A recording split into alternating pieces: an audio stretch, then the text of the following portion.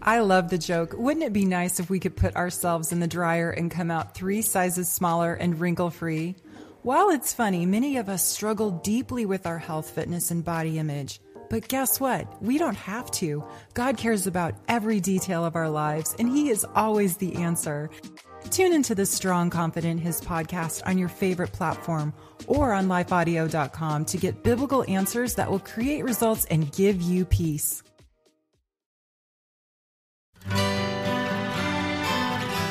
The Historical Jesus Podcast is the sweeping saga of the life and times of Galilean Jesus of Nazareth, as well as the faith, religion, and church founded to honor and disseminate his acts and teachings.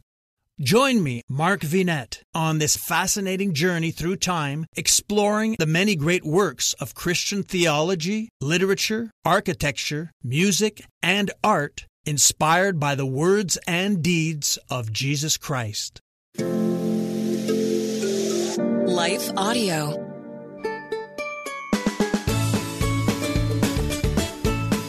Hey friends, welcome to the Hearing Jesus for Kids podcast. Do you ever feel like you want to know more about the Bible, but then it's kind of hard to understand? Do you want to share your faith with your friends, but have a hard time figuring out how to do that? Do you want to learn how to connect the Bible to your real life? Well, then this is the show for you. My name is Rachel, and I'm your host. I've been a children's pastor for a long time, and one of my favorite things is helping kids learn how to understand the Bible. I think that sometimes people think that the Bible is just for adults, but God actually really wants kids to know about Him. So on this podcast, we're going to learn all about God's big story and how He shows Himself to us through the Bible. As we learn together what the Bible stories actually mean, we can learn how to live out our faith in our everyday life. Hey friends, welcome to the Hearing Jesus for Kids podcast. I'm your host, Rachel. I want you to think for a minute about the best gift you ever received. For me, I was probably about your age when I got a scooter one year for Christmas. I love that scooter. I used it so long that my dad had to keep changing where the handlebars were, and eventually I just got too tall for it. But it was pink, it had sparkles on it, it was my favorite. I used it forever. You might have a toy like that or something that's really special to you. And most of us have been given some good gifts from our parents and our friends. But did you know that God gives us gifts as well? God's gifts come to us in the form of blessings. He has blessed us with things like feeling healthy or giving us good friends or, of course, our families. He's also blessed our parents with jobs so they can provide everything we need, the food that we eat, the houses we live in, the car that you may even be driving in right now.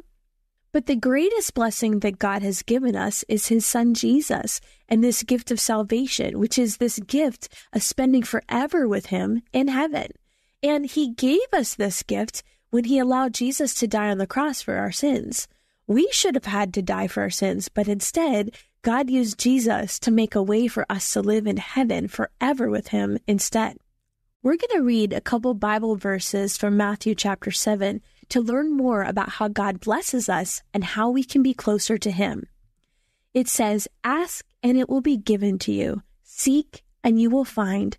Knock and it will be open to you. For everyone who asks receives, and the one who seeks finds, and the one who knocks it will be opened.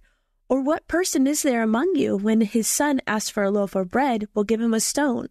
Or if he asks for a fish, he will not give him a snake, will he?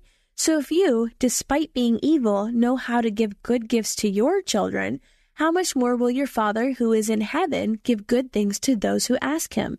In everything, therefore, treat people the same way you want them to treat you, for this is the law and the prophets."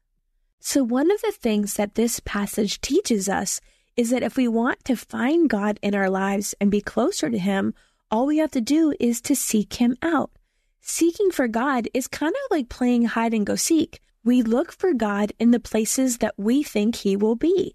We can seek for God at church or through reading the Bible or even through prayer.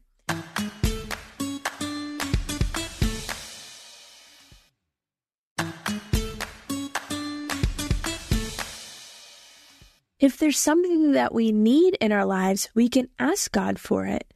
And this verse is telling us that if we ask in the name of Jesus, God will answer us. Now, that answer might not come right away, or it might not even be the answer that we had hoped for, but we know that God will hear us and answer us according to His plan for our life. We are just humans, but we know how to give good gifts to each other. If your sister is having a bad day, you may know what will cheer her up. On Father's Day, you may give your dad something to show that you love him.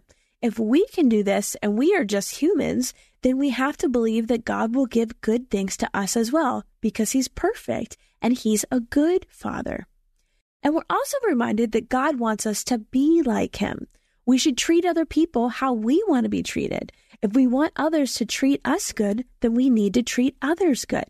That's what God wants us to do because it helps others to see His love for them. Maybe to remember this, it would be helpful for you to play hide and seek today.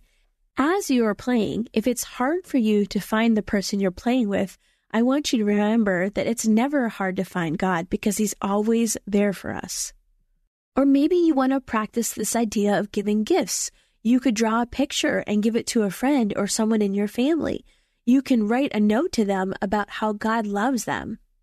And we can all practice what it means to treat other people the way that we want to be treated. You know, sometimes we can get frustrated or angry with other people, and in those moments we can pray and ask God to help us treat them the way we would want to be treated. Let's pray. Father God, thank you so much for my friends that want to know about you and to know more about your word. Lord, I pray that you would help them find you and that they would seek you in all things. Lord, I pray for protection for them today, for protection for their minds, their bodies, and their hearts. In Jesus' name we pray. Amen. Okay, friends, we'll talk tomorrow.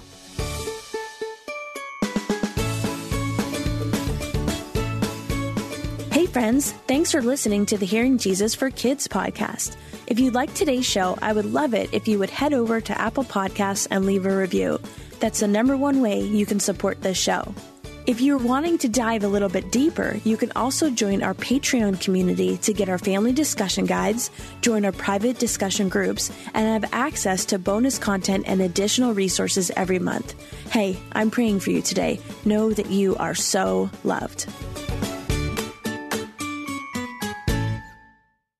Y'all, we all got weaknesses. It's okay. Just acknowledge what those weaknesses are and be willing to confront them. Even when restoration doesn't work, forgiveness always does. Chris, how did you overcome the whole passive husband thing? I led him through it. There is work for us to do. It is not just sit back and cross my arms and just kind of wait for God to drop the miracle. Hey, y'all, it's Dana Shea. For real faith-based marriage advice, be sure to tune into Real Relationship Talk on lifeaudio.com or wherever you get your podcasts.